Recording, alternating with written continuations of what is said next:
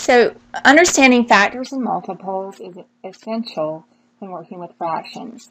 So let's look at the multiplication equation. 6 times 2 equals 12. In this problem, 6 and 2 are factors of 12 because they will divide into 12. 12 is a multiple of 6 and 2 because 12 is in the multiplication tables of 6 and 2. So if you get confused between factor and multiple, just think of the word multiple. Multiple means in the multiplication table. Prime numbers are made, all numbers are made up of a unique combination of prime factors. And remember that prime numbers are numbers that only one in itself will be factors, will be a factor. So for example, if I take 24 and 135 and I use a factor tree to find all the prime factors of each, I find that 24 has the prime factorization of 2 cubed times 3, or 2 times 2 times 2 times 3. 2 cubed times 3 is called the exponential form of the prime factorization of 24. I got it by figuring out all the numbers that will go into 24 using my factor tree. So 8 times 3 is 24, and I could have started with 6 times 4. It doesn't matter. You'll end up with the same prime numbers. I circle 3 because it's prime, and then 8 I have to factor because it's not prime, so it's composite. So 2 times 4 equals 8. I circle 2 because it is prime. 4 is composite, so I have to factor 4, and I get 2 times 2. Both of those are prime, so I circle them. So I end up with 2, 2, 2, and 3 as my prime factors for 24. So that's how I ended up with 2 cubed times 3. And 135, when I factored 135, I ended up with 5 times 3 times 3 times 3, or 3 cubed times 5, is called the exponential form of the prime factorization of 135. No other prime numbers will equal 135 when multiplied except 3 times 3 times 3 times 5, and no other number will 3 times 3 times 3 times 5 equal except for 135. So 135 has this nice, neat, unique set of prime numbers that are multiplied to equal it, that will not multiply to equal any other number. They are unique. So it's kind of neat. Okay, let's review our divisibility rules. So do you remember your divisibility rule for 2? Anything that's an even number, right? Meaning that if a number ends in 0, 2, 4, 6, or 8, 2 will divide into it. And I have some examples there. 3, do you remember? Add up all the digits, and if they're divisible by 3, then 3 will divide into it. For example, 123, those digits add up to equal what? 1 plus 2 plus 3 is 6. So we know 3 will go into it. And there's some other examples. 4, do you remember the rule for 4? I'll give you a hint. The last 2 digits, they have to form a number divisible by 4. So some examples, 624 ends with 24 as the last 2 digits. 4 goes into 24.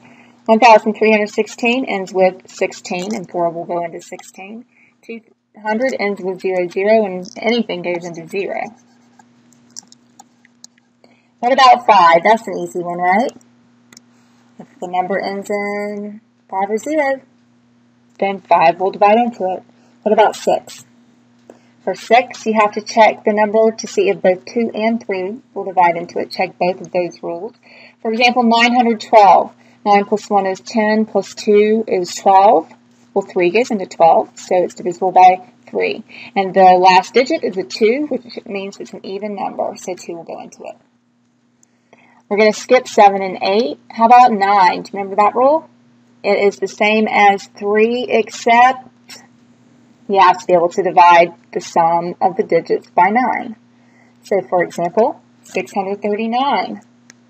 6 and 3 is 9, plus 9 is 18. So I know that 9 will go into 639. And then our last is the easiest rule of all, and that's dividing by 10. What do we have to have as our last digit? A 0. So those are pretty easy. All right, the next thing we're going to talk about is the greatest common factor. The greatest common factor is a number that 2 numbers have in common as factors, and it's the biggest one. So the old-fashioned way that you guys have learned to do this is with the listing method. You take two numbers and you list all their factors, and then you circle the biggest one they have in common. And this is great when you're dealing with small numbers. It's the easiest way to find the GCF. But of course, we're not going to be dealing with small numbers, so I'll be teaching you another method. But let's just review what the GCF actually is. It's the largest factor two numbers have in common. Then we have LCM, least common multiple. The least common multiple, that's the smallest number that two numbers share in their multiplication tables. Again, remember, multiple for multiplication tables. Okay? And L is the least common multiple. So, for example, with 6 and 8, we're looking at the multiplication tables of 6 and 8. So if we list those out, the first number we get to that they have in common in their multiplication tables is 24. So now what we're going to do is look at a technique that's really helpful when you're dealing with big numbers to find the LCM and GCF. And finding the least common multiple is the same as finding the least common denominator with fractions. Finding the GCF is how you figure out the fastest way to simplify a fraction. So these are very, very important skills for fractions. So guess what we're going to use? We are going to use prime factorization. So we're looking at an example of 108 and 90, and we want to find the greatest common factor and the least common multiple of these two numbers. I used my prime factorization trees to figure out the prime factorization for each of these numbers. For 108, my prime factorization is going to be 3 times 2 times 3 times 2 times 3. So that's going to equal, I have 2 2's and 3 3's, so 2 squared times 3 to the third. For 90, I have a 3, a 3, a 2, and a 5. So 90 equals 2 times 3 squared times 5. So now I'm going to use what's called a Venn diagram to figure out my GCF and LCM. The first thing I'm going to do is find all the numbers that they have in common and write those right here in the middle of my Venn diagram. So they both have a 3 in common, so I'm going to write a 3 in the middle. They both have another 3 in common, I'm going to write another 3. They both have a 2 in common, I'm going to write another 2. Do they have anything else in common? No other prime factors in common. So now I need to complete each circle. 108 has the factors of 3, 3, and 2, but I also need this other 2 and this other 3, so I'm going to include those in the black circle. And then in the green circle, I already have my 3, and my 2, but I need to include my 5, so I put my 5 in the green circle. Notice I don't want to write down the 3, and the 2 that are in the middle. I don't want to write them twice, only once. That makes sure that I get the least common multiple instead of the just a big multiple. Okay? So the greatest common factor is going to be the middle numbers, 2 times 3 times 3, that I have written in red there, which is 2 times 9, which is 18. Then for the least common multiple, I'm going to multiply everything together that I see there in my Venn diagram. So I'm going to multiply the 2 times the 3. I'm going to multiply the 3, and the 2 from the middle. I'm going to multiply the 5 from the green circle. And altogether, this equals 540. And you are welcome to multiply your least common multiples prime factors together on a calculator, however you are expected to show all of this work. So let's look at this next example of 72 and 90. For 72 and 90, we have the prime factorization of 72 equaling 2 cubed times 3 squared, and the prime factorization for 90 of 2 times 5 times 3 squared. So now I'm going to find all the numbers they have in common. So they have a 2 in common, I've marked out in red and written it in the middle of my Venn diagram. They have 2 3's in common, I've marked those out in red and written those in the middle of my Venn diagram.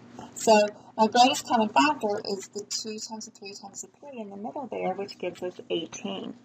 Now for the least common multiple, I need to come fill in all the numbers for 72 in the black circle and for 90 in the green circle. So for 72, I had 2 cubed times 3 squared. Well, I have 1 2 here, but I need 3. So I'm going to put the other 2 in the black circle. And then for 3 squared, my 3 squared is already written over here in red. So I have everything I need for 72. And I'm going to double check. I have 3 2's and 2 3's. So 72 is covered. Now I'm going to look at 90. Well, for 90, I need to have a 2. Well, I have a 2 in the middle. And I need a 5. Well, my 5 is missing, so I'm going to write that in the green part of my circle. And then I need 2 3's, which are both in the middle already, so I don't have to write those down. So now to find the least common multiple, I'm going to multiply everything I see here in the 2 circles and the middle. I'm going to multiply all that together to get my least common multiple. So I'm going to multiply the 2 2's from the black circle, the 2 and the 2 3's from the red part, which is the greatest common factor, and then the 5 from the green circle. I'm going to go ahead and multiply all those together using my calculator, and I find that the least common multiple is 360. Next, you're going to find the LCM and GCF of 2 numbers that are already written in exponential form for you. And you're asked to leave the answer in exponential form. And what that means is you don't actually multiply the answer out, so it's really less steps. You don't have to do the prime factorization tree, and you don't have to multiply your answer out. You just put the answer down in exponential form. So I'd like you to go ahead and pause the video, put all the factors they have in common in the middle, put the leftover factors for the first number in the black, the leftover factors for the second number in the green, and then write out your GCF's prime factorization and your LCM's prime factorization, and let's see how you do. You should end up with a 2, a 3, a 3, and a 5 in the black circle, a 2, a 3, a 3, and a 7 for the overlapping part of your Venn diagram, and a 7 for the green part of your Venn diagram. So let's double check where this comes from. For the black, we have to have 2 2's. So let's look first at what they have in common. So what they have in common is they have 1 2 in common. So I'm left with a 2 there. They have 2 3's in common. So I'm left with 3 squared there. They have 2 7's in common. So I'm left with 1 7 there.